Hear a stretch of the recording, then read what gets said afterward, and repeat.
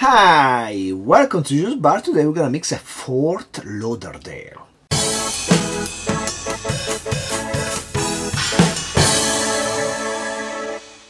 And it's gonna be the version by Sam Ross of Milk and Honey and Hatta Boy fame. Legendary bartender. It's a drink that I just saw a recipe and I feel like that would be perfect to try with my wife because she loves gin, she loves the gin sour, and this is kind of a play with that. Lots of almonds though, which I like, and a bit of Campari, which I love, but she doesn't. But let's see how it plays in this cocktail. So let's get down to mixing.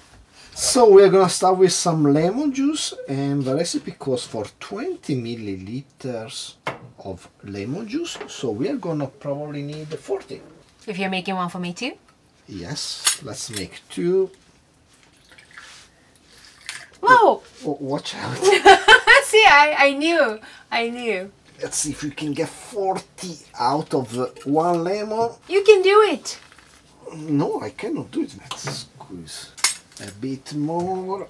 So 20 milliliters per person of lemon juice, or 40 milliliters for two persons. Then we go on with orgeat. No, orgeat. Orgeat. I think it's more like A. And it's gonna be 15 milliliters or a quarter of an ounce per person of orgeat, the almond sugar, which is not made from almonds, but from the kernels, the pits of plums or something like that. And then we go on with apricot brandy, which also is flavored the same way. This is not what it says on the label, but it's a blend I made myself. Actually, it smells really good. Nice. Yeah. Wait, this is not what the label says? It's your brand? It's a bit of Cuisinier, a bit of apricot brandy dry from Germany, a bit of plum distillate from Japan, and it tastes really good. And also 50 milliliters per person. And then we go on with Campari, also 50 milliliters. So this makes the recipe pretty easy so far. So I pour 30 for two persons, and we end with the gin, and the gin is gonna be 40 milliliters per person. So you're gonna need a total of 80. I'm using Stranger & Sons, which my wife brought back from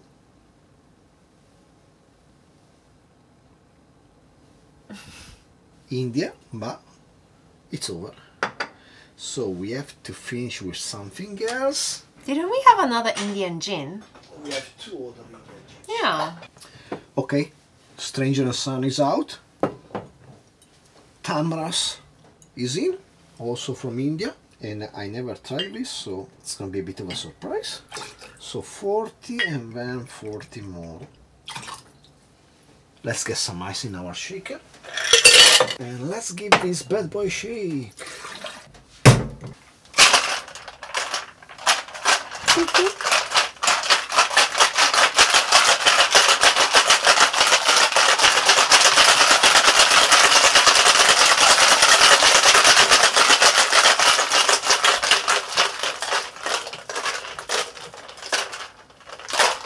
Let's double strain in some chilled coupe.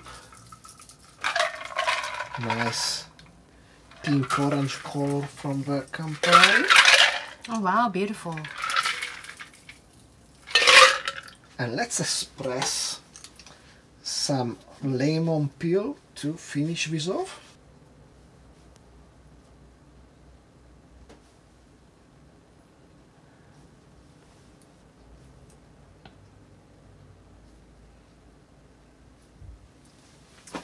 And there you go, a Fort Lauderdale by Sam Ross. Cheers! Cheers!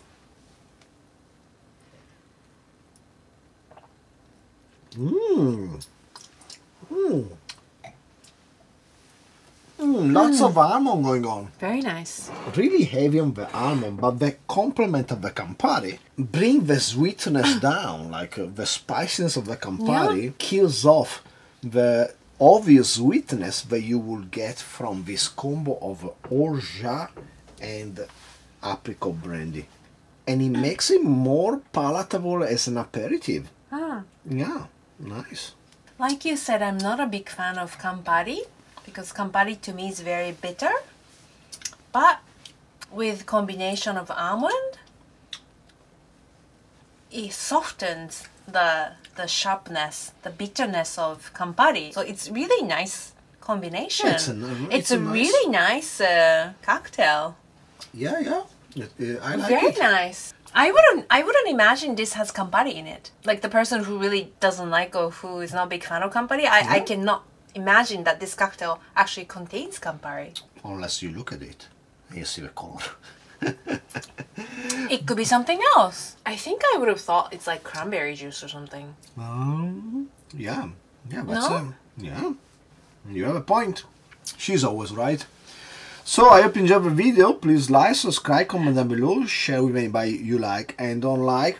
Shake yourself another gin sour almond drink alternative, and hopefully I will see you next time.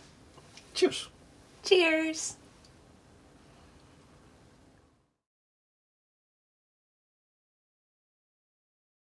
So, Fort Lauderdale, it's this location near Miami, Florida. And you know how all the crazy stories come from Florida? It's like you take Florida man, you get a kind of drug, meth, something hallucinogenic, something really weird, glue, something. You get like weird drugs. Florida man, you get naked, you get alligator or other wildlife, some guns, and you can pretty much mix and match these elements and you make up a Florida story. Is there any place in Japan that would be the Florida of Japan? Like a place where there are crazy people that does crazy things. I'm thinking, crazy people does crazy things. Like you see a news and you say, oh my god, that gotta be from... Like Osaka? Okay. They throw Colonel Thunders? Colonel Sanders. They did throw Colonel Sanders from KFC in the river once in Osaka. 30 years ago. 38.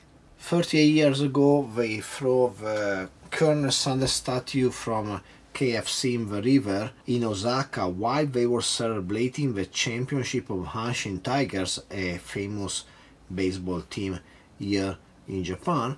And since then they couldn't win the championship until this year. This year they won. And after they won, they protected the statue. That's not gonna happen again. Because that was the course of the Colonel Sanders. Yeah. What would be the other crazy places? No, but we have, you know, a lot of matsuri where people do really crazy things, but that's everywhere, all over Japan. So the What's a matsuri?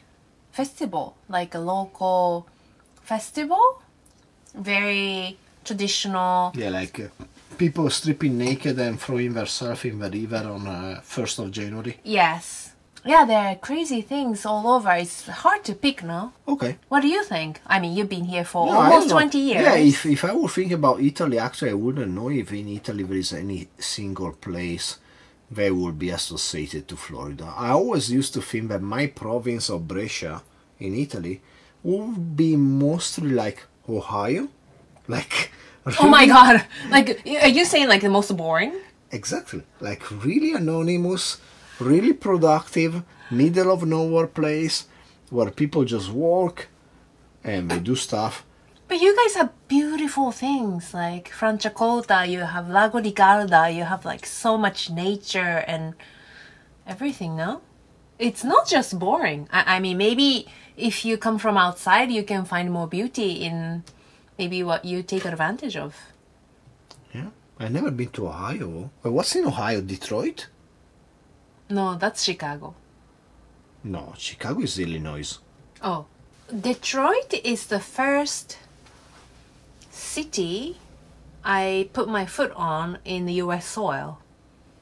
And yet I don't remember which state it was. Michigan! Michigan is Detroit.